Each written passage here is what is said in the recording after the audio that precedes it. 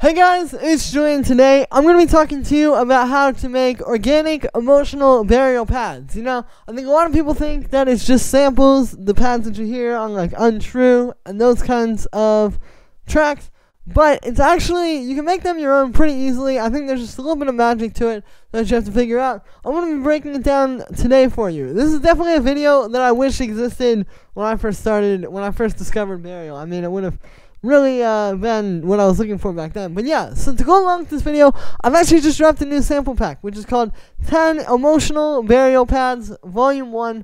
The link is right at the top of the description. What this is, you can see, it's 10 of these pads that I've made here. I'll play them for you.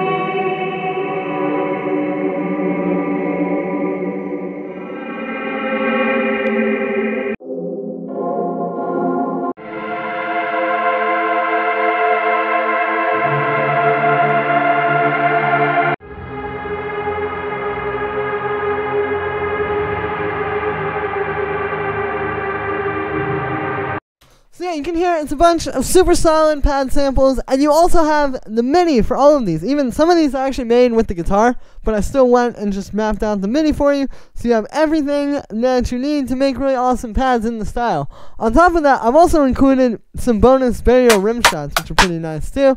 You know, those kind of things can be hard to find, so I basically wanted to put all the hard to find stuff in one pack for you guys to just make it super easy to work with, and now you can go and worry about the other stuff in the track. So yeah, link is on top of the description. Again, not only do you get what I think is probably the best sample pack for these kinds of pads on the market, but it also really helps support me. If you guys enjoy these videos, I don't make a whole lot just off of YouTube alone, but with these sample packs and stuff, I'm able to keep bringing you guys new videos every single day, and keep bringing you new information too that we all wish was out there. So yeah, thank you so much for the support, guys. The pack link is right at the top of the description, and let's dive in.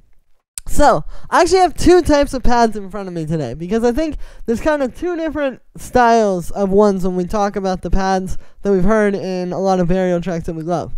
There's ones like this,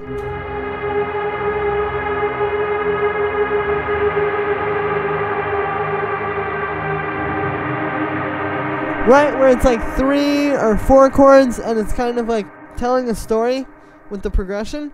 But then there's also these, which are more like 2-bar progressions.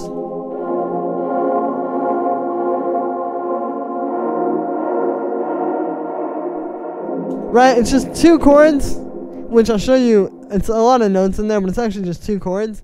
And then you kind of get a more interesting texture based on like the sound that's playing, kind of how you have the effects set up. So I think when you're trying to make a pad like this, the first thing you got to do is decide which one you want to make, because at the end of the day, like, you know, if you just say I want a burial pad, well, what really is that, right? You need to define, I want a pad that is going to use 3 or 4 or 2 chords to sort of tell the emotion that I want to tell here. I think you need to have a very clear goal in mind. But yeah, so for the first one, the way you're going to make this type of pad is it's actually just basic major and minor chords. If you look at this, you can see that it's, yeah, literally just triads. But then what we've done is we've kind of made things a little bit more interesting. So for one, if you look, the middle notes here, these that I'm highlighting, are actually the root notes, right? Like this first chord is an F minor, because if you look at it, you can see if we take that down and we put this up, there we go. Super basic F minor triad, right? That's like right on Google when you just Google F minor triad. But then what makes it sound a little bit more interesting is the way that I've taken, so this is the 5th, right, which would usually be there. I've put that down below the root note, so you kind of get a deeper sound. And then we also have this high note playing, right, where that actually should be the middle note. But then we put it up so high, so you have like this, it's almost like you have 2 things. You have like a bass, and then you have a lead up top.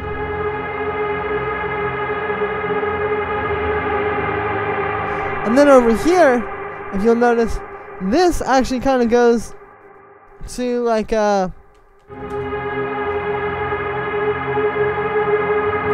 G sharp major 7 chord, where you can see. So we have the 5th there, and then we're actually using this minor 7th. Right? There's no 3rd in this chord. Which is, for one, if you're using a major chord in this style, you know, it helps to get rid of that major 3rd because it's going to make it less, like, happy, upbeat feeling. But also, you'll notice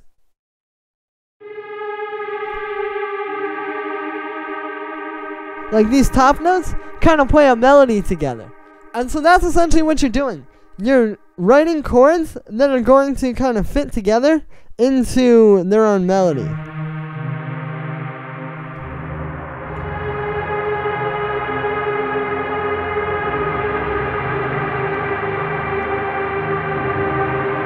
Right? Like all those top notes create a melody, and then you have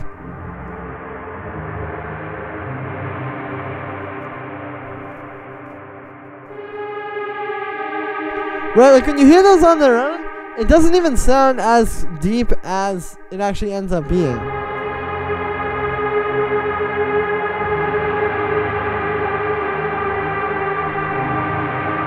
But there you go. It's just the two different things happening though.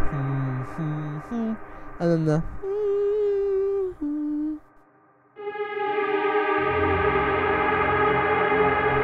and actually, if you look at these chords, right, if we just go up the progression, you'll notice that even that is kind of based on a basic F minor triad. Because you can see, so our root notes are F, G sharp, and C, which, if you look at the basic F minor chord again,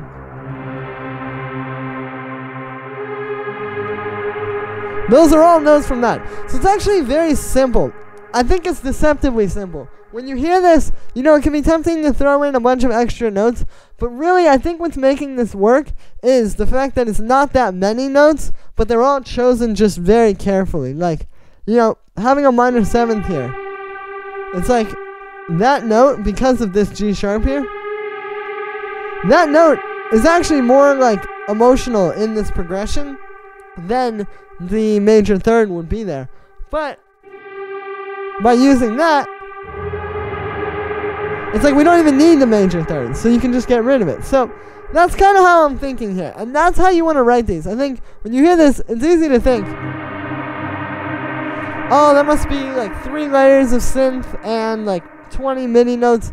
It's really not that complicated. It's just that it's very few notes chosen very wisely. But I really would limit yourself to no more than like 3 or 4 notes per chord. And if you can't tell the story you're trying to tell with that, then you need to try to write something better, essentially. And yeah, and then for the sound, you know, it's a pretty straightforward sound. We're actually using Operator for this. And what it is we're using this FM algorithm. So you basically have like all 3 of these, and then D is kind of like just doing that little bit of FM there. You can see that it's actually just a few saw waves here. And then we just have a little bit of FM from a sine wave, basically. That's how this is working. And you can hear that just adds a bit of an overtone, like when I turn it way up. And then we have a low pass filter on there with a little bit of an envelope. You can see that's what the envelope looks like. We also have a little tiny bit of LFO actually on the pitches of the oscillators to kind of give it some movement. And the spread turned up. And then we just have some chorus, a bit of auto pan moving quickly, some reverb where basically we have 1 here which is just creating the texture. Like if I turn this, so here's no reverb.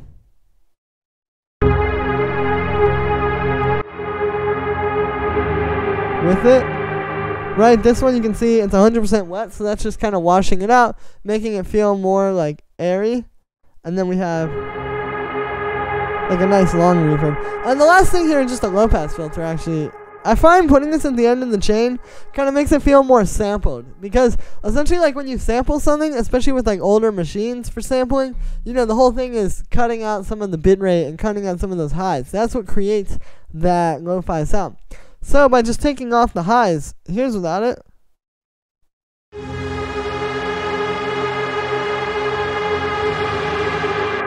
And then with it. See, it makes it feel like it's sampled, and it's like the most basic effect right there. And yeah, so that's how you do the ones where it's going to be like 3 or 4 chords kind of telling a story. With this style,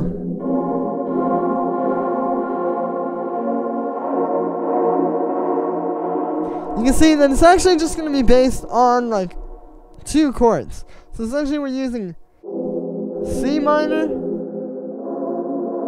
A sharp minor, right? Very basic, just taking that one shape, moving it up 5 notes basically. Like A sharp is the 4th if we're in the key of F minor. But then what I'm doing here is you can see, like over here, these are all just notes from that chord. Right? There's another F, there's an A sharp, there's a C, and there's actually a C sharp there as well.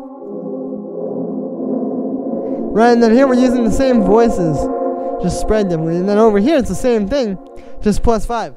So, what I recommend you do is try getting a sound like this, where it's like a bit more kind of, like this is a more percussive, kind of plucky patch. I'll turn off the reverb and you'll see what I mean. Right, it's something more like plucky and kind of like percussive like that. And then just taking like one chord and playing with different notes from the chord and from the scale across different octaves, and just doing like that, bow, bow, bow, like a simple rhythm. And then you just put a lot of echo and reverb on it, and that's going to create like a really nice pad. And this has a lot more texture and movement to it, so I definitely recommend writing your pads this way. Like, I think this can kind of give you something a little bit out of the box that's more creative and is a little bit more exciting as well. And for the sound on this one, so this is like this FM sound with 2 sine waves, and then it's going into a low pass filter, which has an envelope. You can see that. I also have it being key tracked. We have a little bit of LFO on that filter just to move it around. Some chorus, long echo and reverb, a little bit of drum bus, which I like using drum bus on the pads in this style. It gives them more of that texture like you want. Then we just have a high pass filter, and that is it for that pad. So yeah, that is how you make these pads. Like I said, I want to show you a few different ones. I think it's important to not just say, I want to make a cool emotional burial pad, but I want to make this type, where it's going to be this many chords telling this kind of a story. And I think if you have that in mind, and you keep it simple like this, and you stick to kind of what I'm talking about here, it actually shouldn't be that hard. This is one of those very kind of like mystified, talked about sounds. I think a lot of people think that it's just samples from old records, but you can actually make these pretty easily yourself. You just have to get a little bit creative with it and kind of understand what's going on musically as well as synthesis-wise. So yeah, that's going to be it for this one, guys. I hope you enjoyed. As always, make sure to like this video as well as subscribe. And let me know what you think of this video in the comments. Like I said in the beginning, you can get 10 Burial Pads Volume 1. The link is right at the top of the description on my Bandcamp. Again, this really helps support me. You get these 10 really solid pad samples, plus MIDI, plus the bonus rim shots. So you can really go and make your own track in this style now. You know, hopefully if you've been stuck, this can really help you.